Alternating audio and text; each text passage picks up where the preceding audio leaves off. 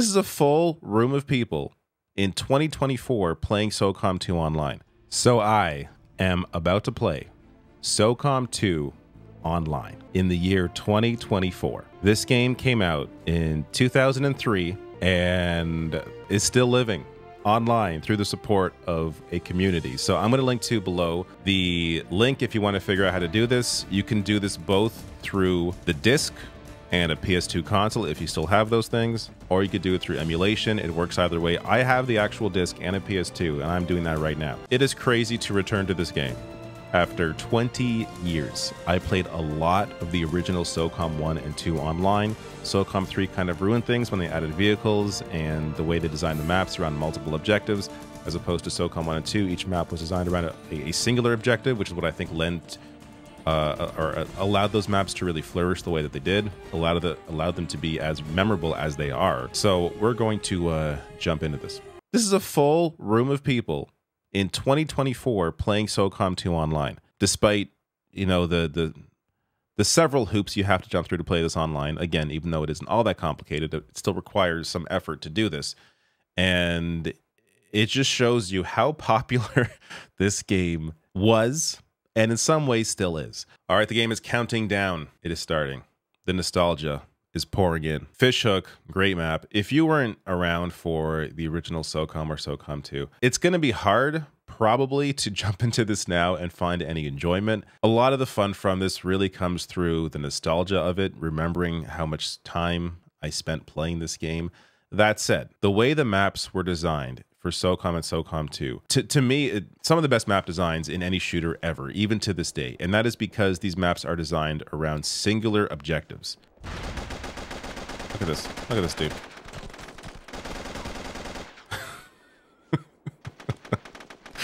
This game, man. The fact that you can climb. Am I doing any? Oh, Jesus. Terrorists win.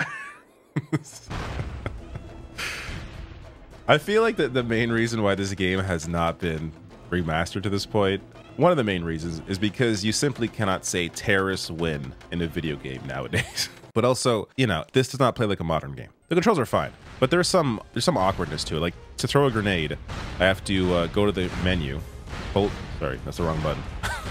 Hold down R2, use the D-pad to go up, select the grenades. Oh my god. It's just going to be death after death. The voices, the sound effects, so much about this game is just delivering my deep nostalgia on a silver platter. Another reason why this game wouldn't hold up today is there's no run button. You could remaster this, maybe add some tweaks, change some things, some quality of life stuff, but adding a run button, you know, that would change the dynamic of how a map like this plays out, which in some ways could break it. Like, look at... Not that this game isn't already broken. Oh, I'm so smart, pressing R2 to shoot. Like I'm playing a modern game. R1 is the shoot button in this.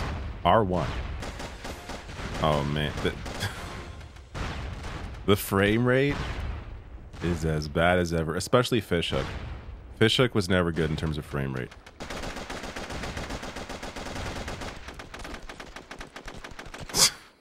This guy. Win. It's hard to get frustrated at this point.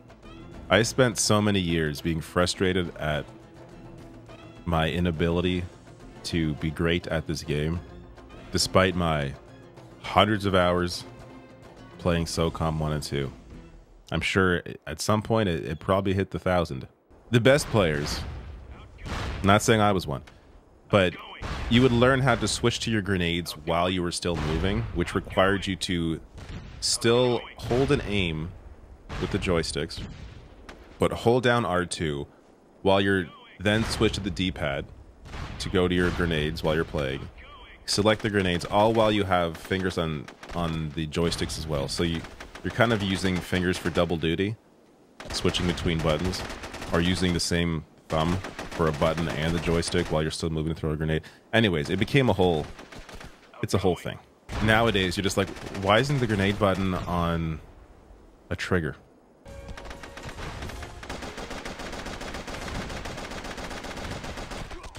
Are you kidding me? Terrorists win. Come on.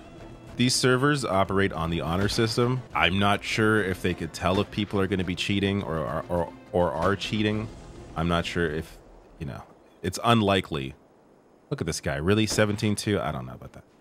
It's unlikely that if somebody's cheating, they'd be able to catch them. I just think if you're going to go through the trouble to play SOCOM 2 in 2024, I would hope to God you're not going to cheat. Like, how much of a loser do you have to possibly be to cheat at a game that is over 20 years old? That's right. That's right. Don't fuck with me. Look, I'm not going to lie. I think a cleaned up version of this game with 60 frames per second, clearly, you know, just polish up the visuals a little bit, would do well today, especially right now. There is this trend towards boomer shooters, and I'm not sure I even put that in that category, because that boomer shooter is more about, you know, Doom style shooters. But a classical tactic style online shooter like this, oh, nice job, would have appeal today. Especially, I mean, it has to run smoothly. This game, you could see the many frame rate issues that it has, and just the stuttery animations. Clean all that up, get the same maps, polish them up, keep everything else the same. I think there is some potential there. It's still fun. Like, I've played a few maps now. I have not felt the need to jump off, which honestly has kind of surprised me.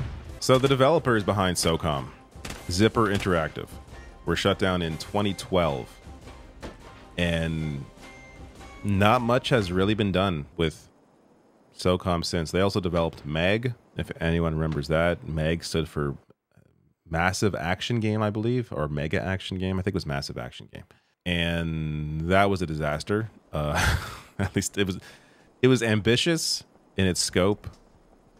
Almost tried to be like a persistent online shooter, almost in the massively multiplayer online sense, even though it wasn't. But it was ambitious. It was just never all that fun. SOCOM 1 and 2 are the best thing Zipper ever did. Oh, come on. Yeah, that's right. You died. That's right. That's right. 2 kills. Ah. Didn't see that coming, did you?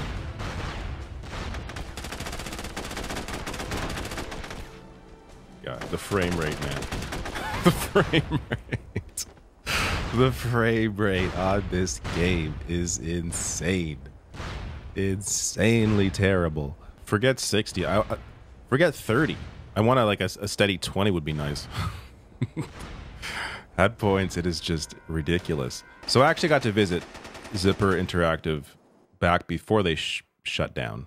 I believe it was either 2010 or 2011. It was before the release of SOCOM 4 on PS3. I had a SOCOM website back in the day, therealsocom.com. I believe it's still up.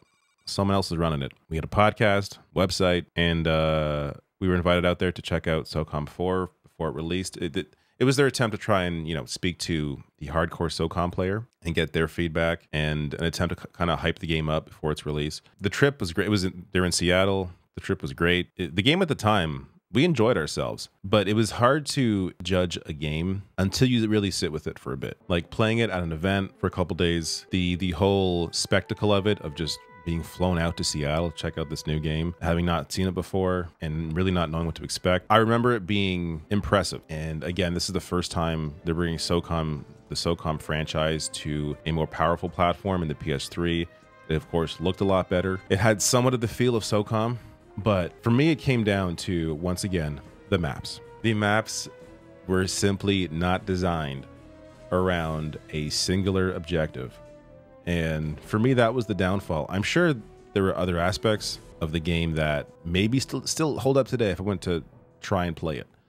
But it was just not the same thing. It was this attempt to try and modernize SOCOM in a way where it just didn't quite feel like SOCOM anymore. Well, that is SOCOM 2 Online. If you have any nostalgia at all for the original SOCOM games, this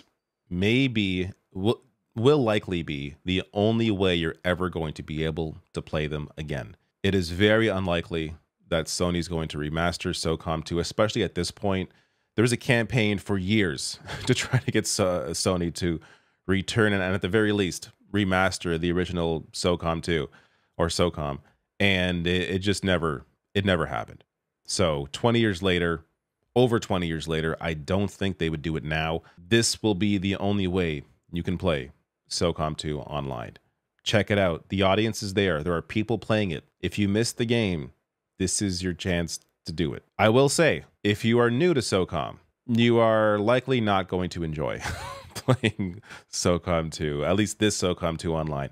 If Sony were to remaster the game and improve the frame rate, make the visuals a little nicer, just gussy it up a little bit, it may have some appeal right now because of this trend towards boomer shooters, but there'd have to be a lot of quality of life changes that I'm not sure Sony would be willing to put the effort in to actually do. And even then, if they do them, that may in some cases turn off the original fan base that want the obtuse control scheme where you have to go through a menu to pick your grenade before you throw it. So this is always the balance that Sony has had with SOCOM, and why I think they've never brought it back. It's trying to please the base that cares about SOCOM while trying to find a new audience. And doing both of those things is near impossible. You have to either serve one or the other. And if you're serving a new audience, then why bother even using the original SOCOM name? Might as well use an original franchise. And the original SOCOM base at this point, you know, those people are out there. Those gamers that were back on this game in 2003, 2004, they're out there still. But are there enough of them to really justify a new SOCOM release? I would love to say yes, but I think the answer is no. So this may be your only shot. Check it out. It is worth it. I think at the very least, you'll get a kick out of it like I did.